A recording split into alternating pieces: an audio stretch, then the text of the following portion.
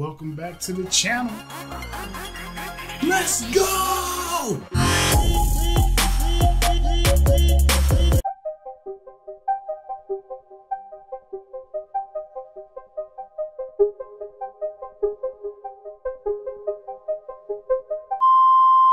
Hello, welcome to another video on the channel. It's Ghostdriftx, aka Ghost.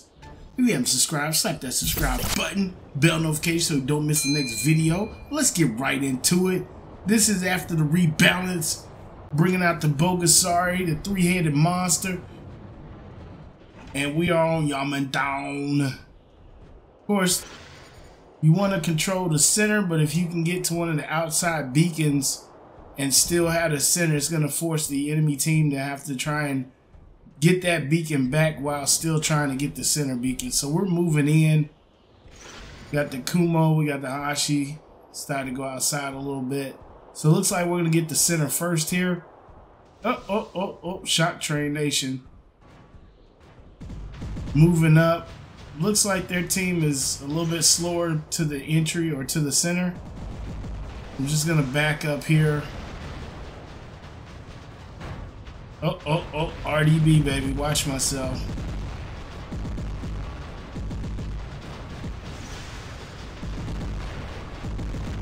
So this bogey is only level 6 in this. I think I finally got it to level 7, but I need to save up some more silver to go ahead and get it up to at least 9. I have about 4 robots I need to get to level 9, and then I'll work on a few of the new weapons I have. Take down there. So the Kumo, I think they're trying to get to the center beacon. I don't think my teammate is above me anymore. I'm not sure. Yeah, the Kumo is already in center, and yeah, they have the beacon. Oh, that RDB is like, yo, son. Oh, we got it. Oh, I'm getting hit by a Tempest, though, I think, right here. Or Avenger, one of the two, because they're ripping me to shreds. Ugh. All right, big boy in the building. So the return of the Treb Fury. That's what this video is really about. So if you're new to my channel, you probably don't know this, but I rode the Treb Fury for a long time. I think I showed my hand too early because I believe I would have been able to really mess this one up. Now with the boosters, it's kind of iffy. I don't have the boosters engaged on this. I may start bringing them in. I have a bunch of them now. So here we go. Let's see if we can catch us somebody.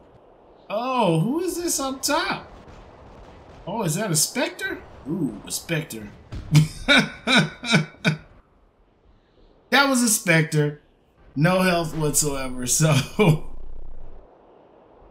and I don't like to sit out in the open. I always like to move around. You probably like, why are you moving people? No, everybody's not paying attention. Some people don't know you're there. They see a light, they look up, and they don't see the bot that fired. They might look at the general vicinity and just like, okay, who fired that? So I'm always kind of hiding behind stuff. I don't really sit out and open a lot. Now, on this map, I can do it a lot easier. King is a little bit harder because you are out and open a little bit more. But, you know, staying mobile is key. You always want to move around because you're going to get shots like that just by moving around. A lot of times, like I say, you're still moving. Sometimes people realize who you are, but it doesn't mean that everybody on the battlefield saw you. So you just get some good shots. I really wish they would just go ahead and change the time frame of this because, you know, you have the shock train. The shock train basically is harder than this, and it's a medium weapon.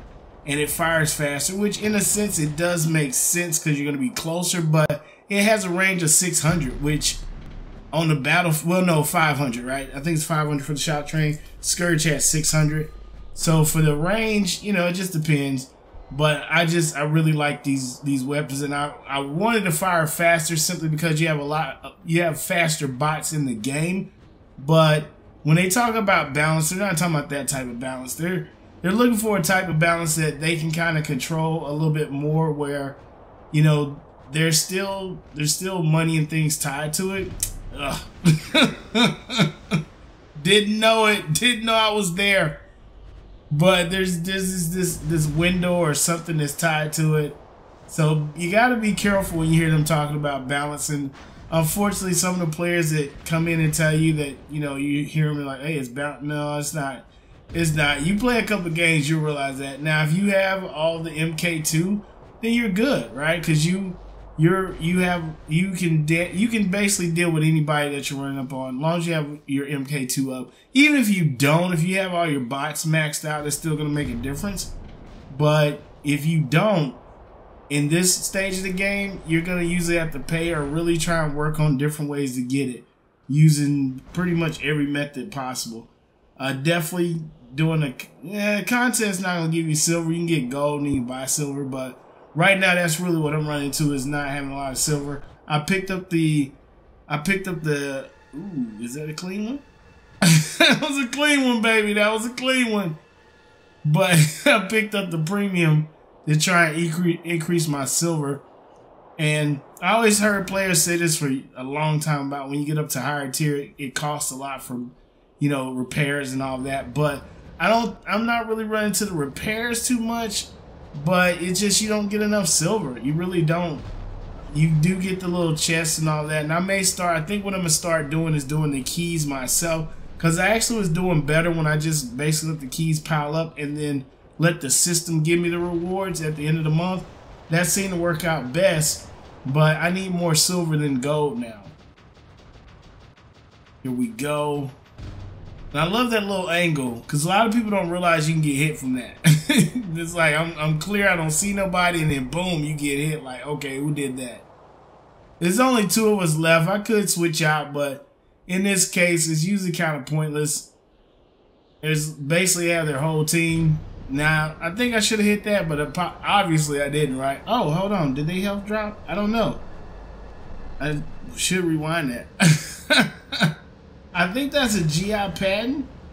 Yes, GI pattern, man. That's one you don't see, man. You really don't see GI patterns at all, really. So, but on this map, it makes sense because of the distance on the map. And I couldn't get under the bridge. I was trying to get back under the bridge, but unfortunately, you see the Scourge just ripped me to shreds. So now I'm just gonna try and get in and get some shots in, man.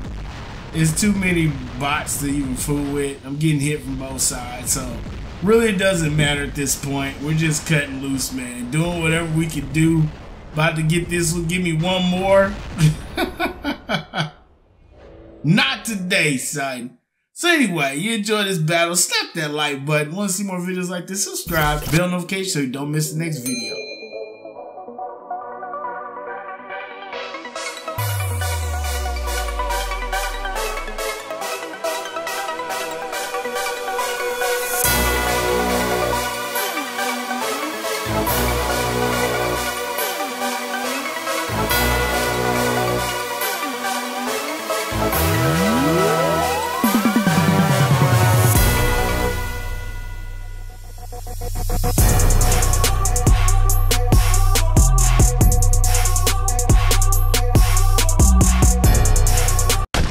Thanks for watching. Leave a comment if you enjoyed this video, and as always, choose like over death.